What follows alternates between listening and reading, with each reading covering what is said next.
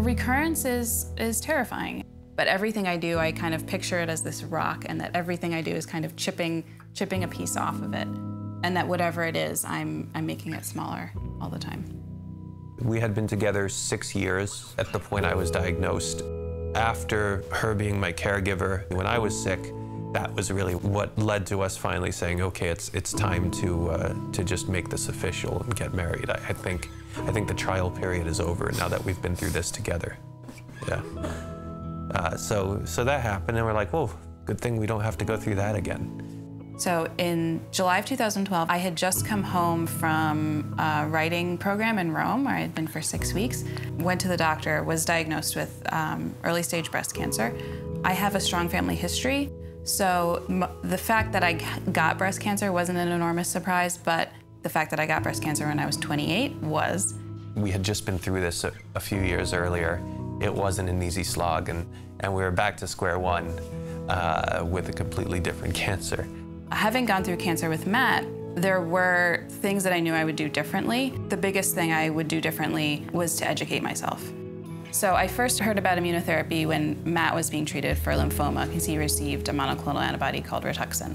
I also found out that my cancer was HER2 positive, which means it grows more aggressively and more quickly. Because of that, my doctors and I decided I would do chemo along with Herceptin. I had a bilateral mastectomy because of my strong family history, so I had to do radiation as well. So I had 1 year of active treatment. And with immunotherapy, I'd be at work, go to the hospital, get my Herceptin, and go back to work. It was not a big deal. I consider myself cured of cancer. I'll always have that little thing in the back of my mind about, could this come back? Now we both always have to have that in the back of our minds. It's just something that's always going to be there. One of the things that learning a lot about the field of immunotherapy has changed for me is that it has made me much less anxious about recurrence. I've been clinically cancer-free for some time. The vaccine trial I'm in at Sibley Memorial Hospital is looking at a vaccine to prevent breast cancer from recurring. I travel from my home in New Jersey to Washington, D.C. It was important for me to not only gain access to the latest treatments, but to also participate in the process of developing new drugs. Thousands and thousands of women before me did it, and I'm benefiting from their willingness to participate. So I feel that this is how I want to give back.